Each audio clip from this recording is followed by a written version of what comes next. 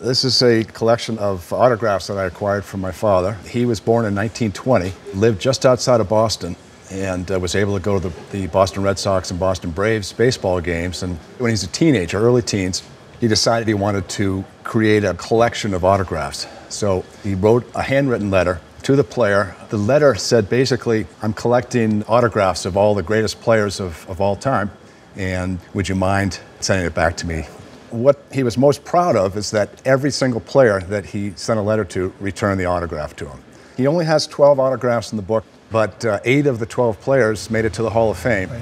So his list of who he considered the best in the game, or one of the best in the game, was a pretty tight and factual list. Exactly. Tell me about the baseballs. The baseballs, I don't have a whole lot of background on that other than he did get to Florida occasionally in the wintertime. So I'm guessing that was probably spring training, and he corralled a bunch of players in the lobby of a hotel they were all staying at. When Babe Ruth was playing his last year in Boston with the Braves in 1935, he went to a game with a baseball glove and actually caught a foul ball from Babe Ruth, and that was tucked in this shoebox with all of the other collectibles. And I'm one of 5 boys in the family who love to get out and throw and bat baseballs in the backyard, and somehow that baseball is missing today. So I'm afraid to report that that's probably one of those balls that are sitting in a field someplace near our home. Incredible. Well, it's incredible the condition that you kept these in. You just don't find the signatures in the condition like this. On the baseballs, the closest one to me here is a 1930 Boston Braves partial team signed ball. There's about 9 signatures on that one with Rabbit Moranville on the panel that we're showing there. The next one, it is the Philadelphia A's. It's considered a full team ball with 19 signatures. It's 1928 to 1930. Okay. Can't pinpoint the exact year because everybody that's on this ball played several years on the team.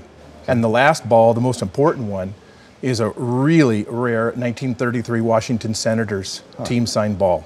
Okay. In beautiful condition. They won the AL pennant that year and lost the World Series to the New York Giants. Interesting. It's a real important baseball, and there's only been maybe 1 or 2 in that condition I've ever seen. Wow, okay. We have the Cy Young, incredible condition, absolutely 0 fading whatsoever. Babe Ruth in the center there, and then the Honus Wagner, where he wrote Pirate, 1934. Right.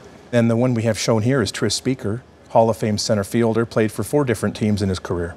Do you have any idea of the values on these? I'm guessing all in maybe, I don't know, $3,000 or $4,000. I don't really know. The partial team signed 1930 Braves ball, I'd put the value on that one for insurance purposes at about $1,000. Okay. The 1928 to 30 Philadelphia A's ball, you're talking for insurance purposes $4,000. Wow. Okay. And then the Washington Senators ball, tough ball to find in that condition. I would put insurance on that at $6,000. Wow. Okay. On the signatures, Cy Young, easily insure that for $1,000. Wow. The Honus Wagner signed album page, easily insure that one for $1,000 as well. And then the Babe Ruth, they just don't get much nicer than that for an album page. I'd insure that one for $8,000. 8, wow, okay. And then lastly, your album, with what we didn't take out of there, of course, we have Tris Speaker, we have Mordecai Brown, and about 6 or 7 others, I believe, on that album. You'd want to insure that for $4,000. Wow, terrific, okay. So in total, I would insure this group here today for $25,000. Really? Wow, that's unbelievable. Terrific. Thank you.